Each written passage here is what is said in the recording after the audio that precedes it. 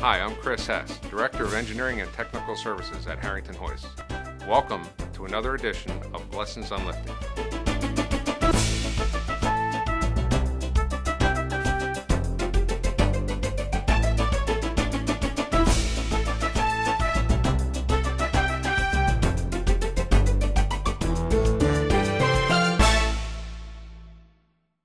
Hello, I'm Nick Pagano, an engineer at Harrington Hoist. This is Lessons on Lifting, and today we'll be looking at our VFD-operated bridge control panel.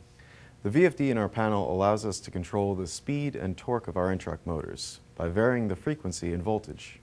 Before doing any work on the bridge control panel, ensure that your input voltage matches the panel requirements and that your plugs are in the correct arrangement.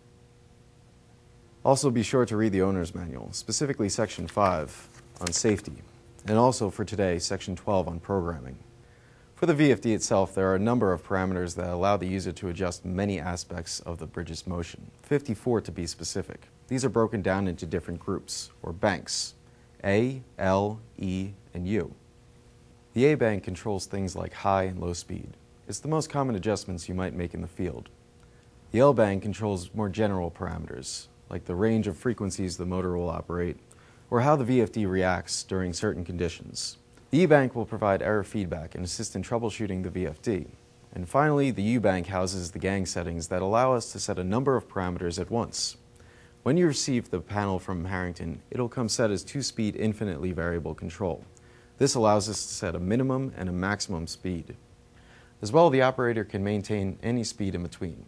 When the operator depresses either the forward or reverse button, the motors will accelerate to the set low speed. When the same button is further depressed to the second step, the motors accelerate to the set high speed. If at any point in between the button is returned to the first step, the motors will hold that speed.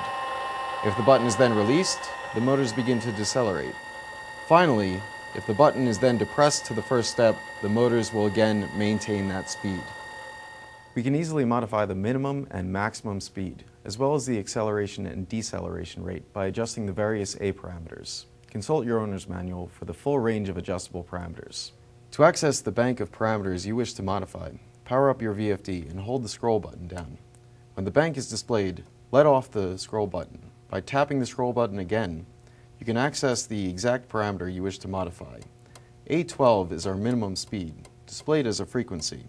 To change this speed, you now increase or decrease the speed by pressing these buttons. To modify a parameter in the same bank, you then tap the scroll button again.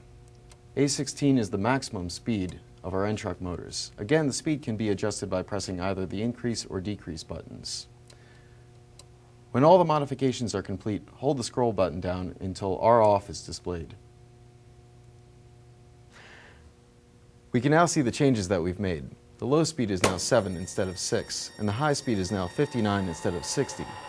The same procedure can be used to modify all of the parameters in the VFD, provided the unlock code is entered before altering any of the L or the U parameters. Consult your owner's manual for this procedure. Harrington's VFD-operated bridge control panel can be a powerful and valuable tool to assist you in your material handling needs. Learning to program it will ensure the crane optimally performs for whatever the situation requires. Thank you for watching. That concludes another edition of Lessons on Lifting. And thanks for joining the revolution.